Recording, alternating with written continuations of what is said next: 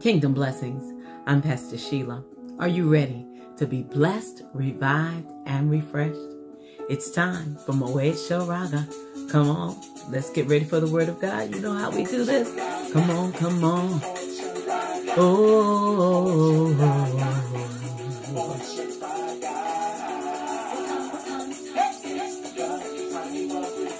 yes, Moed, shel, Raga, Moed, shel, Raga.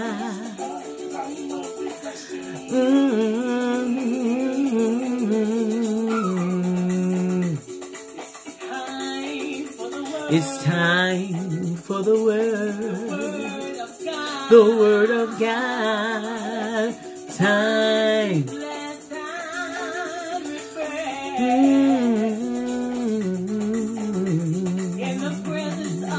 In His presence, joy, joy, joy, joy.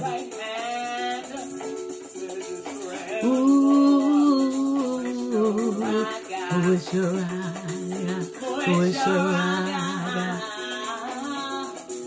with your Raga, the appointed time of refreshing. Moed, shel, Raga, Moed,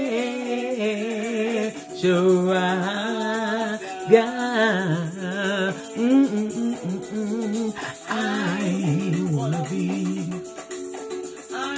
I wanna be in the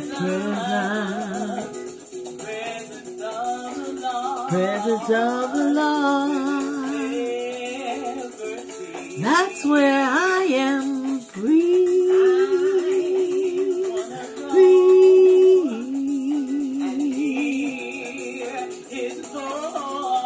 Oh yes, that's my choice. Man cannot live by bread alone, but by every word that proceeded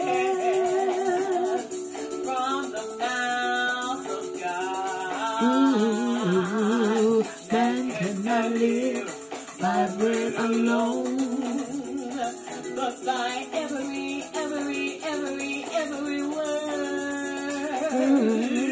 that proceeded out of the mouth of God. Come on, it's time to go. Let's go, let's go, let's go.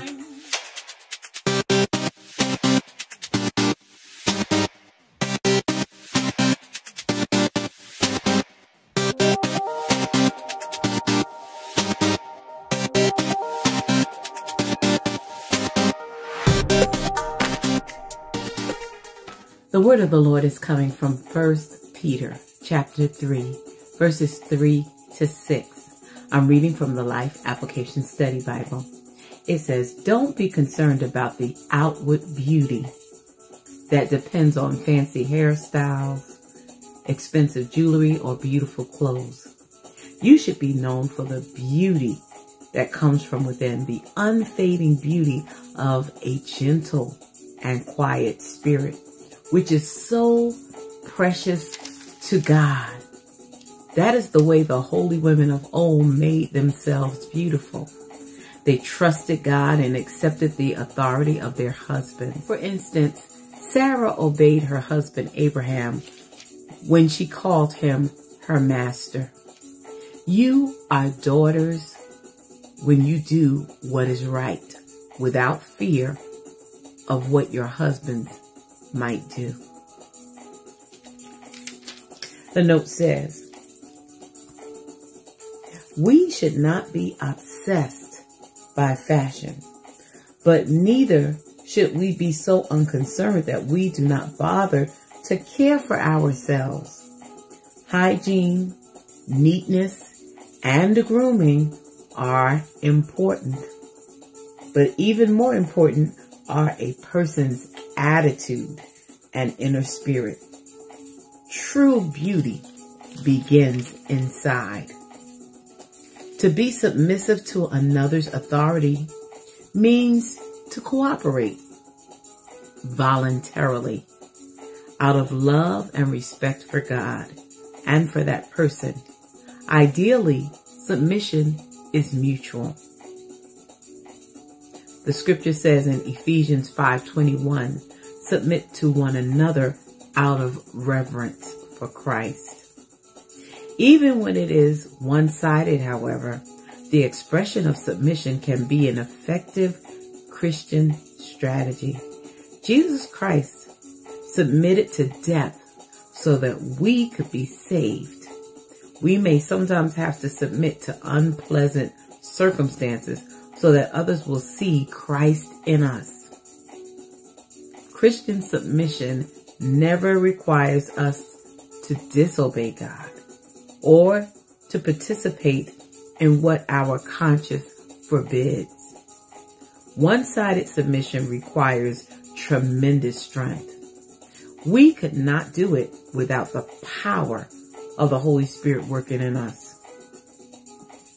My dearly beloveds, my dear brothers and sisters, my dear sons and daughters, I come to remind you that God loves a meek and quiet spirit. We are believers, sons of God, and we are called to be submissive to those who have authority over us.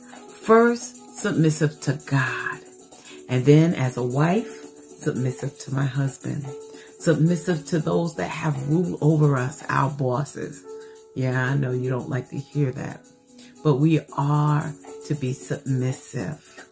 Now, I'm not saying, the Bible's not saying that we should be submissive if it's something that is contrary to the Word of God. Because first, we must be submissive to God. Here, the scripture tells us, Peter is telling and instructing the women not to be overly concerned about beauty, about the beauty that the world deems as beauty. Expensive jewelry, expensive and fancy hairstyles. Now, that doesn't mean that we should look like ragamuffins, that we should look just any old kind of way.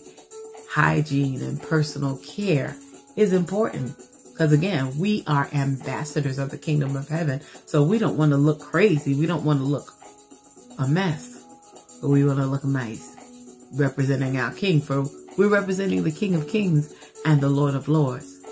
But we're not trying to look like the world. See, we don't allow the world to set standards for us or set our dress code for us. Because anyway, if you go out there trying to find clothes, sometimes it's hard as a Christian, as a believer, to find something good to wear. But just because it's out there doesn't mean that we wear it. Because it may not be conducive to our belief.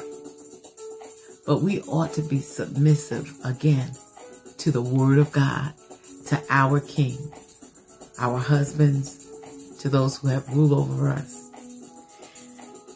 It says that we shouldn't be worried about outward beauty, but true beauty comes from within.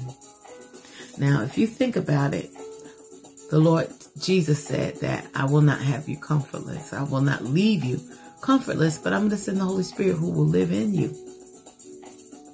So if the Holy Spirit lives in us, He's a beauty. He's a beautiful spirit. Then we ought to be beautiful too. Because beauty starts within. It comes from within. Whatever is inside comes out. So beloveds, continue to let the Holy Spirit shine through you. Continue to let Jesus shine through you. We are lights of this world. We ought to be showing people the way to Jesus Christ. Not worrying so much about all the outward beauty. And I know some people, especially if you're a teenager or a young person, you try to keep up with the styles and things like that. But we need to keep up with Jesus Christ. That's what we need to do. We need to make sure that we are in alignment with the Word of God. But a quiet and a gentle spirit is very precious to God. Sometimes we need to just be quiet, just be still. God loves that. And we'll be able to hear him speak to us. This is how the holy women of the Bible, how older women kept themselves. They trusted in God and they accepted the authority of their husbands. Sarah obeyed her husband. She called him master. And it says, you are daughters. You are her daughters when you do what is right without fear of what your husbands might do. So we are daughters of Sarah. So that means we should follow in her footsteps and be submissive to our husbands, loving, kind. Because again, a gentle and a quiet spirit is precious unto God. Mary had that kind of spirit. She sat at his feet, listening to his every word. So I'm encouraging you, daughter, obey those that have rule over you. But again, it goes more, not just one way, it's two ways. We should submit ourselves one to another.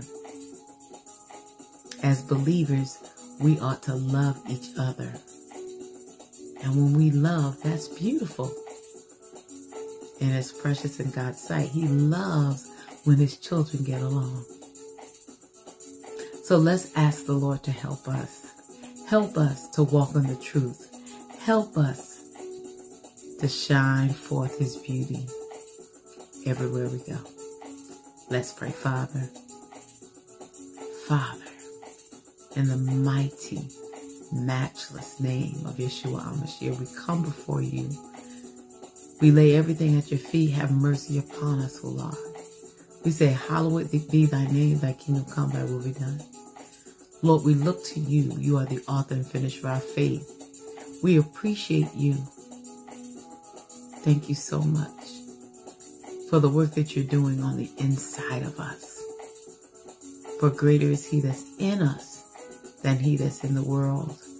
Thank you for the Holy Spirit that you placed inside of us to dwell. Holy Spirit, we want you to be strong in us. Use us for your glory. Use us for your honor. Father, I'm praying for every ministry gift, every fivefold ministry gift. The apostle, the prophet, the evangelist, pastor, and teacher. Praying for intercessors. Praying for missionaries, God. Praying for the backsliders, for rulers, and those that are ministers and bishops, oh God. I'm praying for your leaders. I'm praying for the bride of Christ, the body of Christ, the church at large, oh God. Help us to represent you well. Help us to stand still and see your salvation. For you always cause us to triumph. For this we thank you. Daddy, we love you and we bless you. We honor you. Father, we just love you with all our heart, mind, and soul. We thank you for what you're doing in our lives. Continue to use us for your glory. Father, I pray for those under the sound of my voice, those that will listen to the replay. God, I'm praying that you would just assist them, Lord. Holy Spirit, work in their lives as never before. Lay your hands on us today, Daddy. Set the captives free. Oh, God, we love you. And we decree that we will fulfill every purpose, plan, and destiny that you have for our lives. We say yes to your will and yes to your way. We love you. We humble ourselves before you, King of Kings and Lord of Lords. Great Jehovah. We ask in the mighty name of Jesus, thanking you in advance for what you have done, for hearing our prayer always. In Jesus' name we pray. Amen and amen. Well, beloveds, this has been Moed Shel Raga, the appointed time of refreshing. I pray that you've been blessed, revived, and refreshed. in the presence of the Lord. Before I go, I want to remind you, this Friday, those of you that are in the area or would like to join us, it doesn't matter how far you are. If you want to come on down to York, Pennsylvania. We'll be worshiping the Lord in spirit and in truth. Join us for worshiping God, our King of Kings and Lord of Lords. Won't you come and worship with us at Worship Refreshing? That's being hosted by Apostle Sharon Lincoln at 155 South Hartley Street, York, Pennsylvania. That's the Well Worship Center. We'll be beginning at 6:30 to 8. Come and let's bless the Lord together. And then I'm so excited, my goodness, November the 12th, Saturday, November 12th, is CHABOD Encounter 2022. This is our 5th year hosting this encounter. 5 years we have been pursuing the goodness of God, the glory of God, and we are praising Him for His goodness, praising Him for His grace. We have so many that have asked about it. Listen, RSVP ASAP before it's sold out. I'm telling you, it's going to be a blessing. CHABOD Encounter 2022. You don't want to miss it. We have ministering with us Psalmist Carissa Rouse, the violin diva. Then we have Psalmist LaShawn Nieves, as well as for the very first time with us, Psalmist April Brown. Come and be blessed. Come and just press into the presence of the Lord. Come and soak in His glory. Come and encounter the Lord in a new way. We have prophetic voice team. We have Pastor Gary Fishman, Pastor Angela Reed. We have Apostle Kelly McCain and Prophetess Colette Douglas Brown. They will be decreeing and declaring the word of God over our lives and giving what thus saith the Lord. Whatever the Lord is saying during this time, direction, instruction, clarification, encouragement, exhortation, they will be speaking the word of the Lord, so you don't want to miss it. Come and be blessed. Come and join in with us. Come on and bless the Lord with us. Saturday, November 12th, CHABOD Encounter 2022. All the information for registration, you can go to SHEILABRUCEMINISTRIES.COMPANY.SITE and register today. These have been your announcements, and I pray that you continue to be blessed, revived, and refreshed in the presence of the Lord. Shalom.